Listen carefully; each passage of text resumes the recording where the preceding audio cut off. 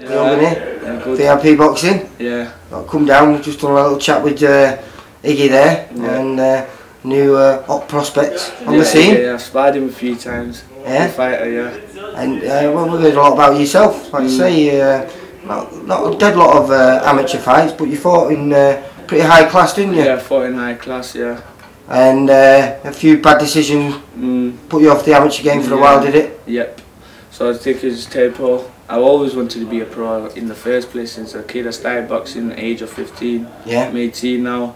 I've always wanted to be a pro. I've always told my amateur coach, Paddy and everyone there looked after me and everything. So, because if you want to turn pro, turn pro. Yeah. Yeah, I turned pro. Nigel got hold of me, come down, and I liked it.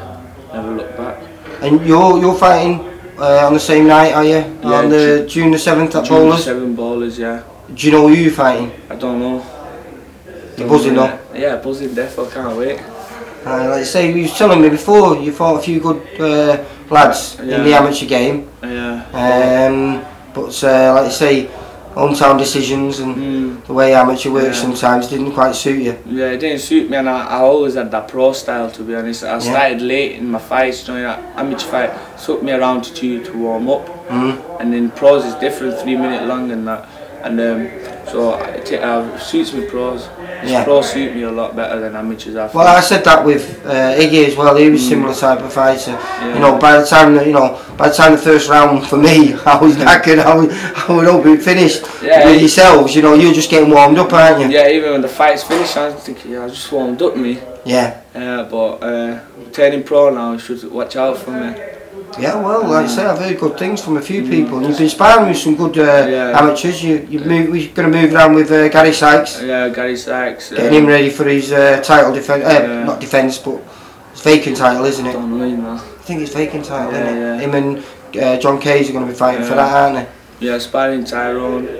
He's fighting on Saturday, Tyrone MEN. Who's that, Tyrone? Tyrone Nurse. Nurse, alright, yeah. He's bigger than you though, isn't he? Yeah, but I'm not bothered, I'm jumping with anyone. Well, what weight are you? Should be fighting at 8'10 or 9'1. Oh, that Nurse? Super feather.